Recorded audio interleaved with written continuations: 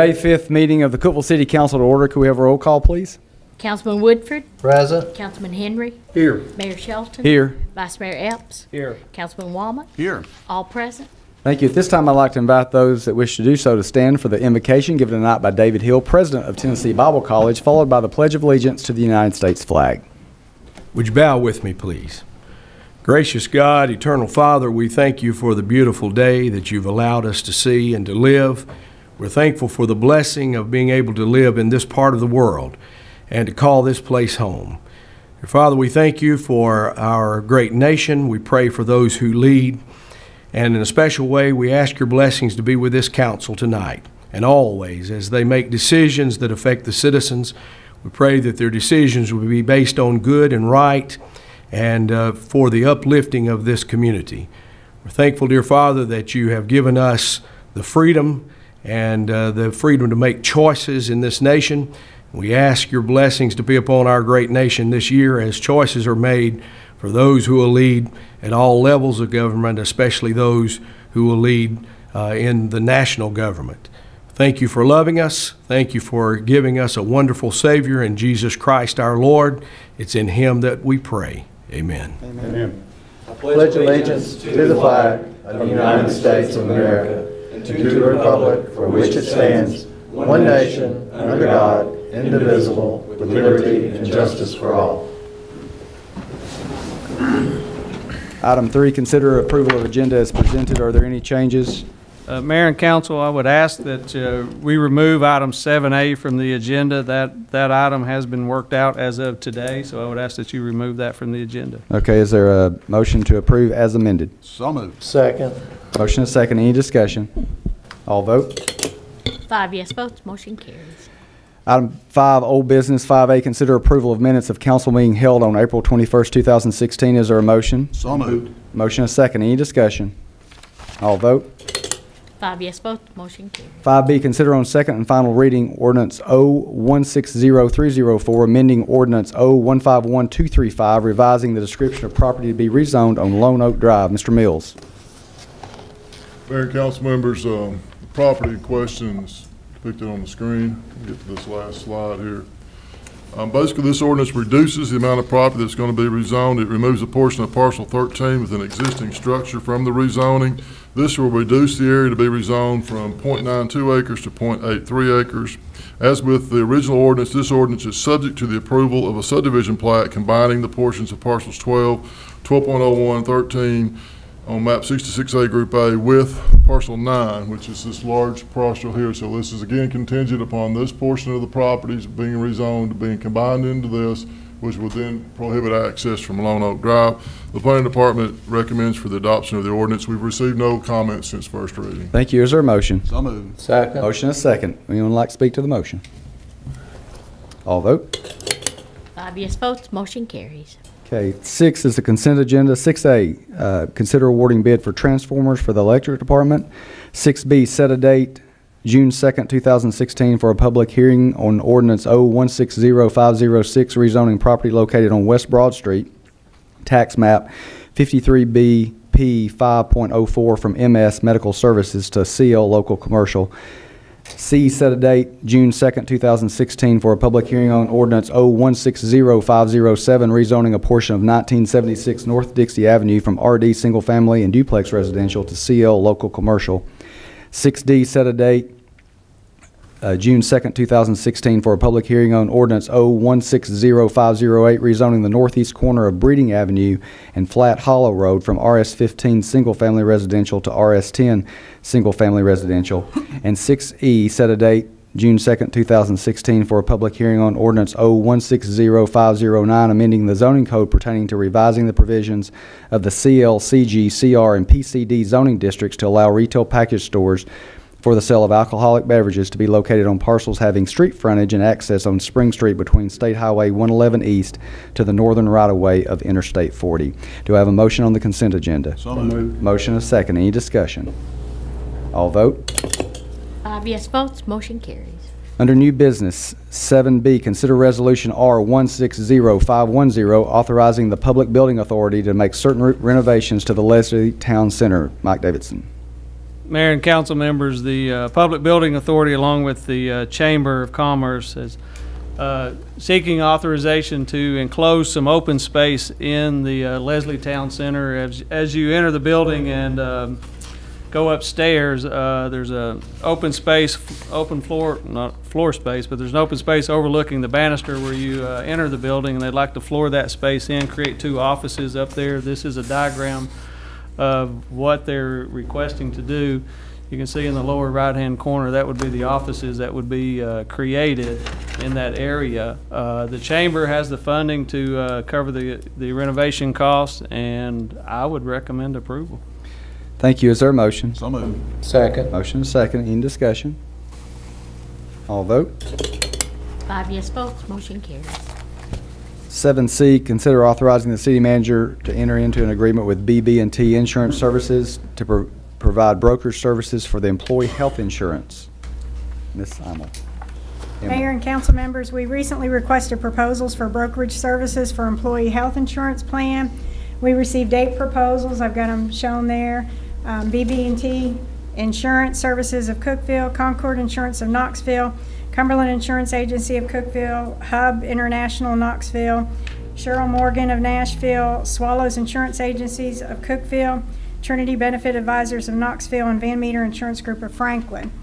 In order to evaluate these proposals, we created a committee of 4 employees. Each committee member evaluated all the proposals and rated them on qualifications, service, experience, presentation, and responsiveness. We tallied all the totals, the scores after that, and we did telephone interviews and reference checks on the 4 that were scored the highest. The committee then made a recommendation from there, and the committee is recommending BB&T Insurance Services, Inc. Let me move it ahead one. They will receive a stop-loss commission of 10% and $3 per employee per month admin fee. And using our April 1st figures, we estimate that annual cost to be about $36,000. But of course, depending on the number of employees that participate in the new stop-loss contract, that amount may vary. Some of the services that they will provide includes, I've got a list of them there, but they'll complete in the first year a detailed data analytical report, and they'll help us set a 3 to 5 year strategy for our plan. And another one on there that we really needed help with was assistance with ACA and other regulatory compliance issues. I am requesting authorization for the city manager to execute an agreement with BB&T Insurance Services for these services, and I would recommend your approval. Thank you. Is there a motion? So moved. Second. Motion is second. Any discussion? Seeing none, I'll vote. 5 yes votes, motion carries. Thank you. 7D, consider approval of engineering proposal for the design of a sidewalk project funded by TDOT Multimodal Access Grant. Mr. Brown. Mayor and Council, the city recently received a multimodal access grant amount of $950,000. It's for the construction of a sidewalk from the intersection of Denton Avenue and Broad east on Spring Street to Old Kentucky Road. Because of getting the grant, we advertised for qualifications for design services. We received several proposals. We put together a committee to evaluate them, and Reagan Smith came out on top. And we've negotiated a fee of $100,000 for the design services, and this will take us all through preliminary design all the way up to bidding the project. And I would recommend your approval. Thank you. Is there a motion? So moved. Second. Motion is second. Any discussion? All vote. 5 yes votes, motion carries. Thank you. 7E, consider approval of electrical inspection service agreement for the codes department. Mr. Littrell. Mayor and City Council, our electrical inspector has taken another position effective, Friday, May 13th will be his last day. So that'll leave us without anyone doing electrical inspections. This agreement, if approved, would be an agreement with McHenry Contracting to continue to do our electrical inspection until we can get that position filled. I'd like to ask for your approval. Thank you. Is there a motion? So moved. Second. Motion is second. Discussion? Seeing none, I'll vote. 5 yes votes, motion carries. 7G, consider authorizing the payment to U.S. Army Corps of I'm I'm Yes. sorry. 7F, consider authorizing the city manager to execute an interconnection parallel operating agreement with Restoration Services Incorporated for the HBP solar system. Mr. Peak.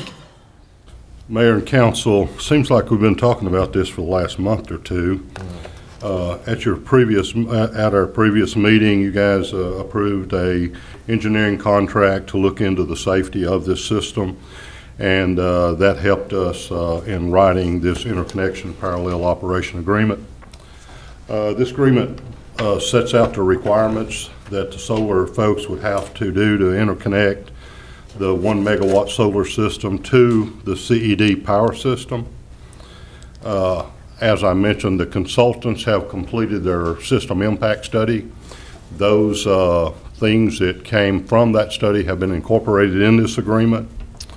The solar folks are responsible for all the costs associated with this project. There will be an annual charge that's built into the agreement for Cookeville Electric Department's maintenance on the interconnection equipment.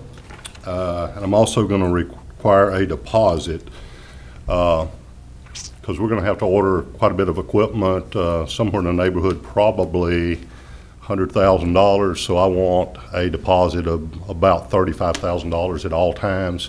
Then as we order equipment and pay for it, we'll invoice them. They'll pay the invoice at the end of the project. We'll clear everything up and send whatever of their deposit back to them at that time. The request tonight, I would like to add a couple of contingencies, if I may. One of those is that the RSI group execute this agreement. And secondly, point out that approval of this agreement does not authorize or grant approval for the solar folks to start any construction in the Highland Business Park.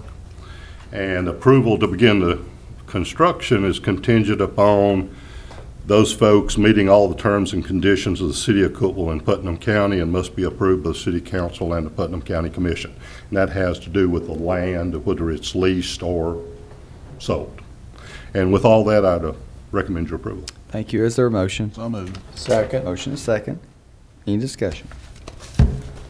All vote.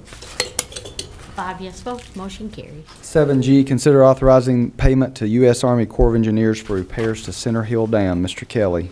Mayor and council, back in 2003, City of Cookeville signed a water storage agreement with the Corps of Engineers to reserve our space in that reservoir for our drinking water purposes. And part of that contract, there is a Contract 5, Part 5B is the repair and rehabilitation or replacement cost. And basically it says if they have any replacement rehab projects, we're going to pay 0.533% of that cost. Now the dam repairs can be classified as either major rehabilitation or as dam safety assurance. If it's classified as dam major rehabilitation, Cookeville would pay 100% of that 0.533% cost. If it's classified as a dam safety assurance, Cookeville would pay 15% of that cost. So the National Corps, when the Corps started the project, started building it, they're finished with part of it. That's why we've received the bill now. But National Corps of Engineers District Office recommended that it was a dam safety assurance project. The regional office, which is located in Cincinnati, concurred with their recommendation and then passed that on up to the Assistant Secretary of the Army. But the Assistant Secretary of the Army designated the project as a major rehabilitation project. Now, what's that mean for Cookeville? So if it's classified as major rehabilitation, Cookeville's cost is the $1.496 million currently. If it's a dam safety designation, it's at $224,000. So the impact to our ratepayers is $1.2 million on this bill we've currently received, and there's another bill to come in the future when they finish the remainder of the project. So I've been talking about this with multiple congressional people, other agencies, the Corps of Engineers for a long time, and I think we're at the point of, I would recommend that we pay 15% what we think we owe and give us some more time to see if we can't get a legislative fix and get this worked out somehow. That'd be my recommendation. Thank you. Is there a motion? So moved. Second. Motion and a second. Any discussion? I'll just say that Ronnie has worked a tremendous amount on this. This is a very aggravating and frustrating situation that we're in, and we hope to pay only the 15, and we will reluctantly, if we have to, pay the other, but we're going to try to resolve this issue through our delegations. As he said, we have numerous meetings set up to try to resolve this, so we will continue to try to do that over the next 60 days. So, all vote. 5 yes votes, motion carries. 7H, consider awarding bid for cleaning services, water quality control and public works department. Mr. Kelly. Mayor and council, the Public Works and our department went together and collectively bid our cleaning services. The Clean Court was the low bidder for the water quality, is $1,325 a month. Public Works was $1,275 a month, and we collectively recommend approval of low bidder. Thank you. Is there a motion? So moved. Second. Motion and second. Any discussion? Yes. Ronnie, are these local companies? This guy, he used to be local, and they did it one year. They moved to Knoxville, and I think they're back to Crossville, and they're trying to get business this way because they want to come back to Cookeville, but currently does not live in Cookeville. Any other comments? All vote. 5 yes votes, motion carries. 7I, consider awarding bid for lawn maintenance, water quality department. Mr. Kelly. Mayor and council, we bid out some lawn maintenance on our pump station water tanks and received bids. Bay's Maintenance was the low bidder, and meeting specs, and we'd recommend their approval. Is there a motion? So moved. Second. Any discussion? And they are local. Yes, I think they currently are doing work for the Public Works. All right. All vote. 5 yes votes, motion carries. And 7J, consider awarding bid for 2-inch sewage combination air release vacuum valves. Mr. Kelly. Mayor and council, we opened bids and received bids on some 2-inch air release valves that we need for inventory. HD Supply Waterworks was the low bidder meeting specs and would recommend their approval. Thank you. Is there a motion? So moved. Second. Motion and second. Any discussion? All vote. 5 yes votes, motion carries. All right, that concludes our agenda portion of the meeting. This time we have time if anyone would like to address the council on a non-agenda item. Do we have anyone that would like to do that? All right, council, does anyone have anything? We are adjourned.